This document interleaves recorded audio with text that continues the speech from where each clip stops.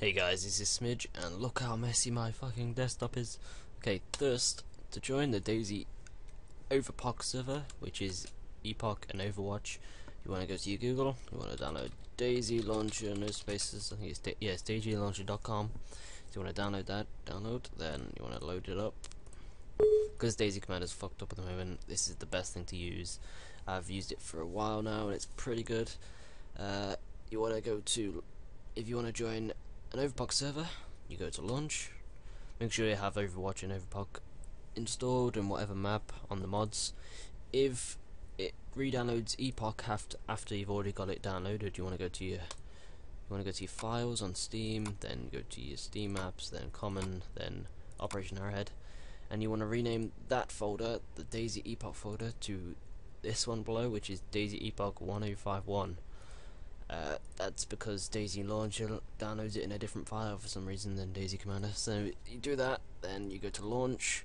You want to put the IP. If you want to join like a server that your friends made or something, you should really join my server, which is here.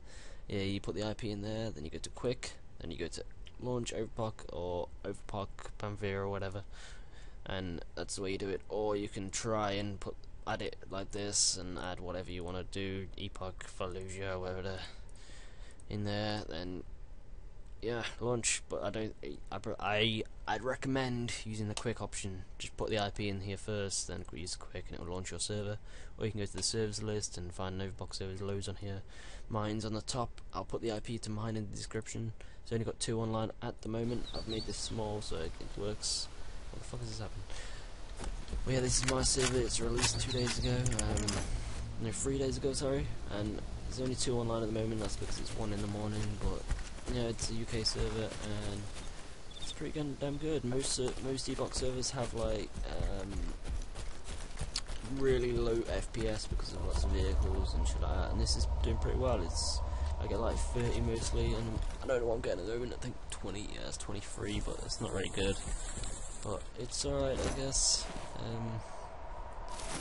Yeah, we go to the airfield, we get quite a good FPS, I think. But yeah, you should join the server.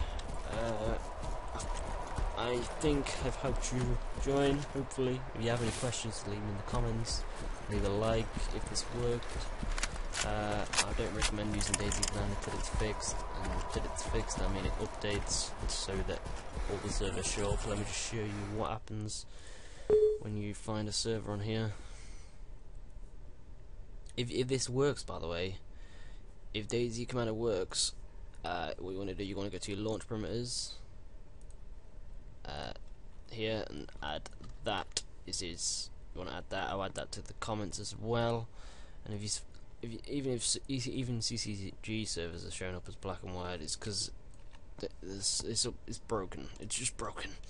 So yeah, I wouldn't recommend using DayZCommander anymore. I'd use this new launcher, which is absolutely amazing. And what am I doing?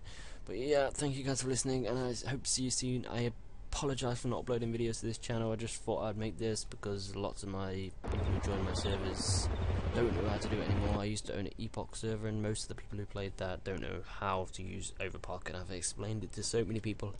But yeah, here's a video to show you how, and I'm using this shitty Camtasia software to make this video. So thank you guys for listening, and goodbye.